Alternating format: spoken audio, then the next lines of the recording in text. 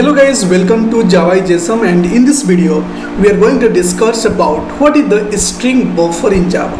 Okay, so basically when I talk about the string buffer, string builder or string, so those are look like a same but having some differences in the internally. So we have to understood because so many interviewer will ask you, hey, can you please tell me when I will take a string buffer, when I will take a string builder, or when I go with the string. And that is the very important questions. If you don't know about it, you can't take the proper string format or form.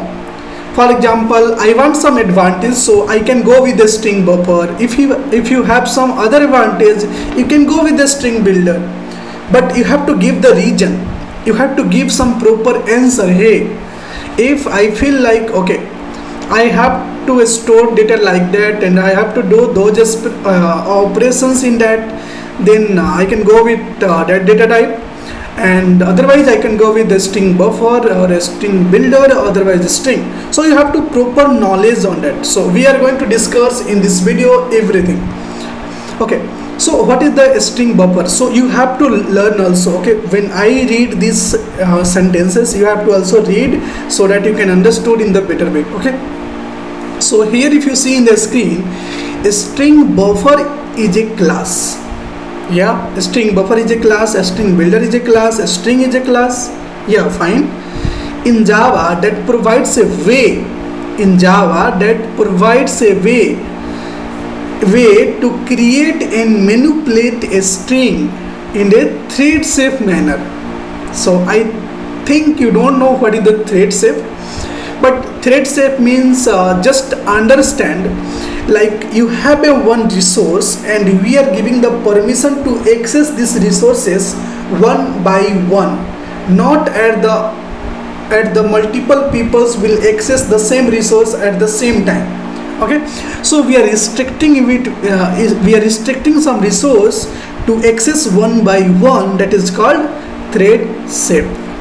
Not giving the access to all of the people to access the same resources at the same time. That is called a thread safe. Okay, which means that can be safely used by the multiple threads simultaneously without any data corruptions issue. So it means that, for example, if we talk about the multiple threads, so what is the multiple thread? So when I go to the thread, when we learn the thread, that time I will explain like what is the multiple thread, how we can create a multiple thread, and how we can use the thread class. Okay, so basically thread means we have a one system, and in the system having a multiple powers, multiple execution processing, parallel processing. Okay, so at the same time I am operating my system and I am typing something, I am playing music also, I am creating a video also.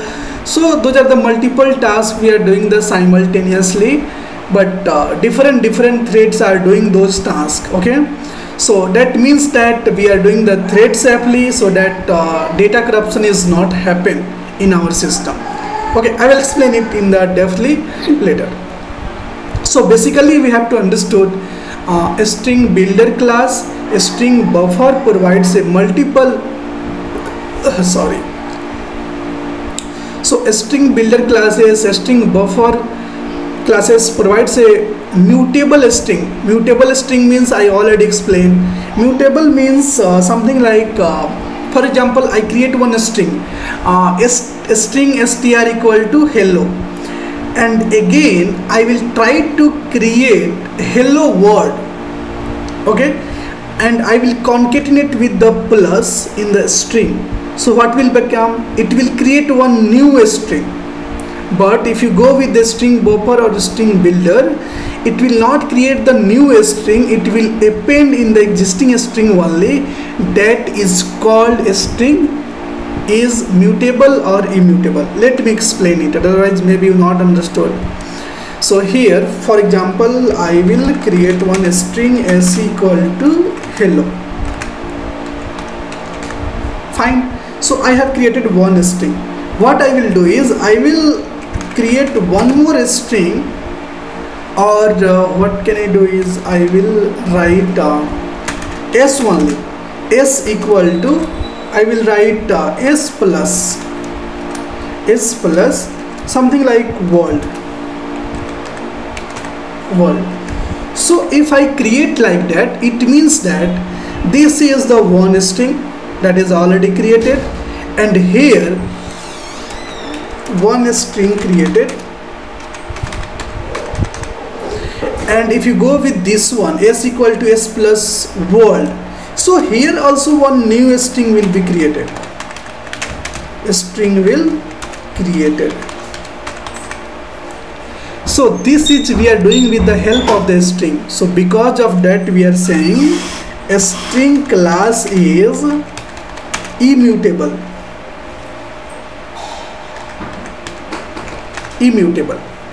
Okay, understood. But if I talk about the string buffer or a string builder, and if I create any object with the string builder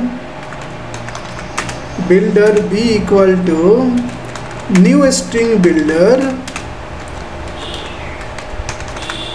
and if I give inside this anything, for example hello only, okay, and again I try to append.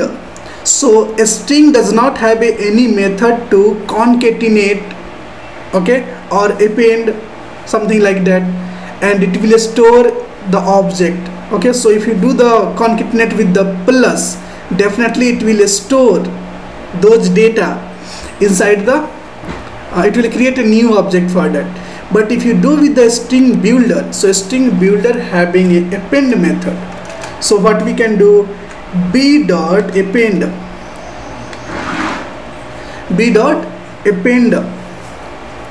If you leave this one like that, and if you try to print what is the s, so s will be print hello only. So because of that it will changes is not happen. Okay, if you do the concatenate also here, s dot concatenate also, it will not store the data in the s. Still if you print the s, it will give the output is nothing but hello only. Okay, if you print the s, it will give the output is hello only. It will not give hello world. Okay, so because of that we are saying like it will create a new object only, and if you store this object then only you can use it, otherwise no. But in the string builder or a string buffer, if you create a object with the hello and a string builder having a method called append, so if you use the append or concatenate, okay, so and if you use it and if you try to append anything, okay, anything like hello world, okay, if you try to write like that, and if you try to print s out, so that time it will give output is hello world, WRLE, hello world, if you give like that. Okay, so this means that it will not create a new object. What it will do, it will append in the existing object, append in existing object. That means this string buffer or string builder is mutable class. Okay, I hope you understood and it's clear for you. Okay, if you have any doubt still, please let me know. Definitely I will explain in the better way. Okay, let's go to our slide, and here you can see like those mutable string, which means that you can modify the constant contents of the string buffer objects after it had been created also. So here is the example how you can use it, a string buffer in Java, and this is the like we have created a string buffer, sb equal to new string buffer, we have append the hello, append the world. Now if you print it, it will print hello world. Okay, so this is the things. Okay, let me talk about use of the string buffer and the string builder in Java, and it's a very important also when you go with the real-time programming. In the general, if you need to modify a string frequently, modify frequently means every time you are trying to modify some data or adding some data, inserting some data, deleting some data, that means generally modifying frequently, like very fastly. Build long string from the many small parts. You should consider using the string buffer or string builder instead of the string class. So in that case, you can go with the string buffer and the string builder. If you go with the string class, very low performance. Okay, if you don't need to worry about the thread safe, go with the string builder. It is usually the better choice because it's faster than the string buffer. Okay, so a string builder is a faster than a string buffer. Why? Because a string builder is not thread safe. So it's clearly saying like if you don't need to worry about thread safe, go with the string builder. But you have to take care the thread safe also. No, my string want thread safe, then we can go with the string buffer class only. Here is the some common use case for the string buffer and a string builder. We can go to the next slide and we can see. So here, concatenating a string. So if you do the concatenating of the string, both classes are the useful for the concatenating, like a string buffer and a string builder. But especially when we need to concatenate many string together, for example a string builder, and we have to append so many strings, then you can go with a string builder. That is the best case. Modify the string, then you can go with the string buffer. Both classes are the useful for the modify the string, especially when you need to insert, delete or replace character in the string, for example, then go with the string buffer because it will make and ensure you like this will be thread safe.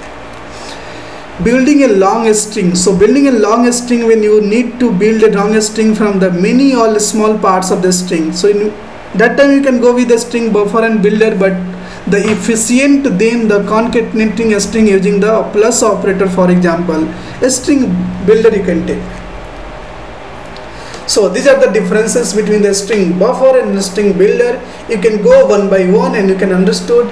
So here a string buffer is a synchronized, okay, and a string builder is non-synchronized, means not a thread safe and thread safe. Okay, a string buffer is less efficient than a string builder, and a string builder is more efficient than the string buffer in the compare of the time complexity, because a string buffer is making the thread safe, so that's why it's a little bit slow. But a string buffer builder is not take care of the thread safe, so it's a little bit fast. A string buffer was introduced in the Java 1.0, but a string builder was introduced in the Java 1.5 version. Note, string buffer and string builder, both classes are located in the java.lang package. So in the java.lang package is available a string also, a string buffer also, a string builder also. You can go and check out. What is the string versus string buffer versus string? So you have to just like a string versus string buffer versus string builder. You can just see this slide and you can understand what are the differences between them. So if some interviewer or some of the peoples will maybe ask like what are the differences between them, so you can simply say like a string is a immutable, which means that once a string object is created, it cannot be modified. Every time modify a string object, a new object is created, which can be the inefficient if you need to modify a string frequently. Okay, so that is not a good case for the modify the string. A string builder is a mutable, a string buffer is a similar to the string builder only, but the only difference is the thread safe. Okay, so you can give some example like that. Advantage of the string buffer. So these are the advantages. If you go with the buffer, you can take the advantage of the thread safe, mutable and dynamics. Disadvantage is the like a string buffer is performance is low, memory usage, and like limited functionality you can get it. Okay, this is the advantage of the string builder. So it's a high performance, mutable and dynamics. You can go with the slide, you can understand. Disadvantage of the string builder, so you can pause the like videos and learn this whole slide and try to understand if you have any doubt or not. Okay, so disadvantage of the string builder is not thread safe, limited functionality, and memory usage is more. Okay, so that is not a disadvantage, that is something like comparison between the StringBuffer and the string builder. Okay, in the upcoming video we can talk about more string logical questions and some of the method which is we have not discussed as of now related to the StringBuffer, string builder, or a string, and we can do the some operations on that so that you can understood in the better way. But as of now, whatever I have covered in this video, please go with the slide and learn each and every words and try to understand what exactly it's saying. Okay, thank you so much.